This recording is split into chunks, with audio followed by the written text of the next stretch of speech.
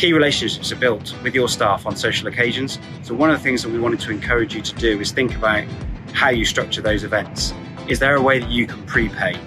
Is there a way that you can ensure that everyone who wants to attend can, by knowing they're not going to have to put their hand in their pocket?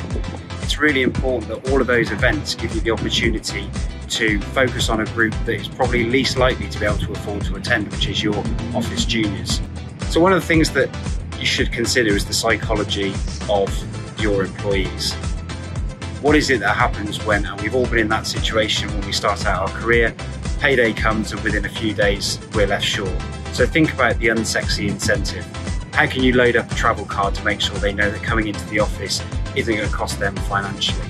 People want to learn, but finances can get in the way. Structure the way that they work from home so that they ensure that they still get the airtime with the right people.